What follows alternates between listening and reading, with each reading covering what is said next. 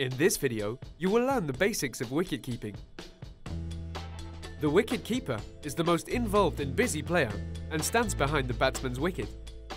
The three key steps are the position and stance, the footwork and the dismissals. The keeper generally stands some distance away from the stumps for fast bowlers to avoid byruns. For spinners, the keeper generally stands much closer, often measuring 2 steps from the stumps.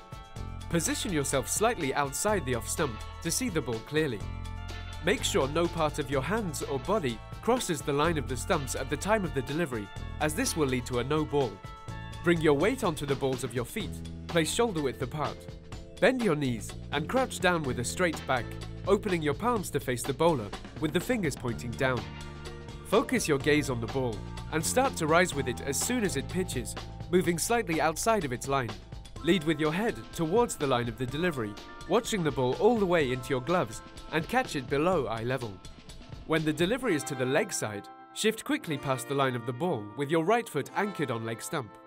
If the batsman is out of their crease, shift your weight back onto your anchored foot and stump them by knocking the bails off. If the ball is hit, be ready to catch the ball thrown by the fielder with the stumps in front of you so you don't block a direct hit. Catch the ball with both hands and take the bails off to run out a batsman.